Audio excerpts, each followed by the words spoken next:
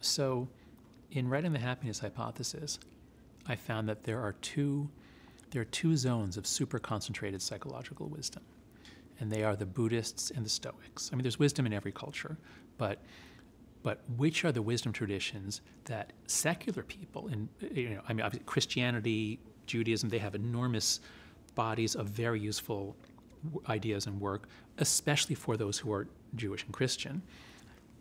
But for secular people, it's not a coincidence that they're mostly drawn to Buddhism. That's like where they all go.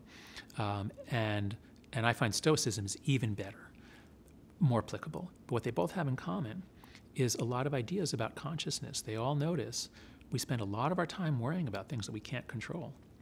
And Buddha says we are what we think, all that we are arises with our thoughts. Epictetus, the Stoic, says it is not things that disturb us, but our interpretation of their significance. So they all realize something happens, we freak out, we make ourselves miserable, and then either we're wrong about what happened, or we're right about it, we can't do anything about it, so we just add to our suffering, or we're distorted about it, so we can't fix it. And so I think Stoicism has really survived the ages. It's wonderful to read Marcus Aurelius' Meditations.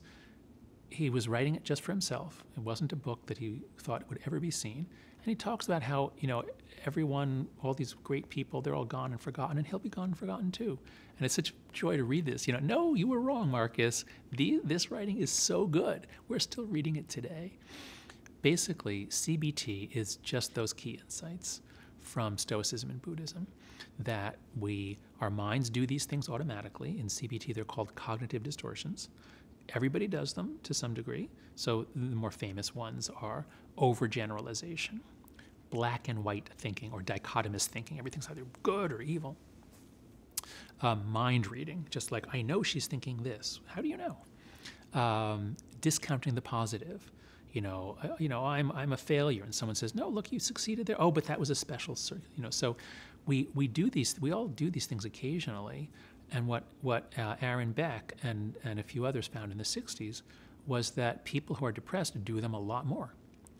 And it was thought that, well, depression must be from something deep. I mean, if you're changing their thinking, that's just you're changing the symptoms. Like, no, it turns out if you change their thinking, you actually end the depression.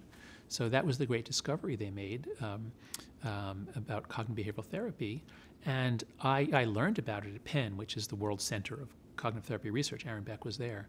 But it wasn't until I wrote a book with Greg Lukianoff, a friend of mine who had suffered from suicidal depression when he was younger, and he credits CBT with saving his life. And that's why CBT played such a big role in our book together, The Coddling of the American Mind.